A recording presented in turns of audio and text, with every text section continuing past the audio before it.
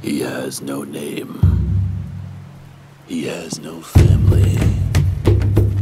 He's been reduced to one instinct: survive.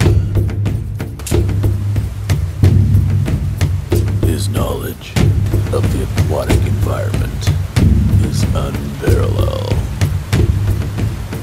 He practices knife tactics in glacier water because he is an alpha male. He can run like the wind. He was raised by wolves, and he is always horny. It's mating season.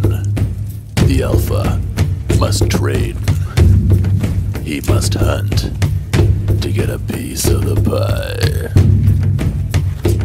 He is resourceful. He is cunning.